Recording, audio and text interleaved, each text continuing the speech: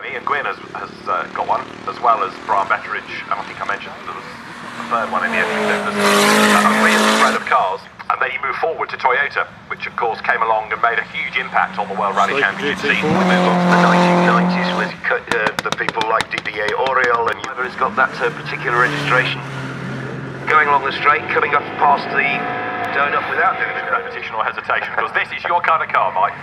That is the car that I was sitting in for 5 years. The Roger Clark car. Very good car, and it became a good club car as well. Still a lot around. Yeah. Very big 70.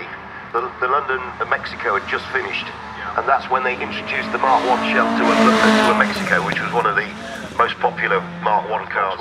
Suddenly became competitive. Yeah. And that's really when Volkswagen became the Mark 1 is. Don't forget, we're going to see the